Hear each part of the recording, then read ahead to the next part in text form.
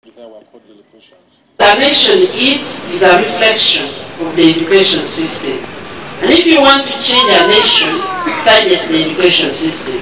We will be working with all schools as much as possible, especially where there is a supportive environment like this, where we work with children. Children have great innovation. We are going to start innovation clubs, support the children. How do you actually build an innovation? Those who have been great at teaching children science, and over the past years we have even taught them engineering, but how do you make it count? How do you turn it into a business? Children who come up with very good ideas will fund them. Children who are practical, destroy some of your things. Allow them.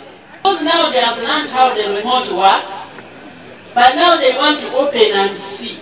Don't kill that inquisitiveness. Don't kill it. These children are not destroying things because they are bad-mannered.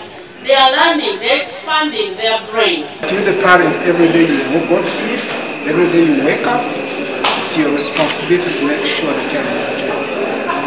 And that's the message I was given to the parent. That we've given you these children after 12 months, very secure. There are no instances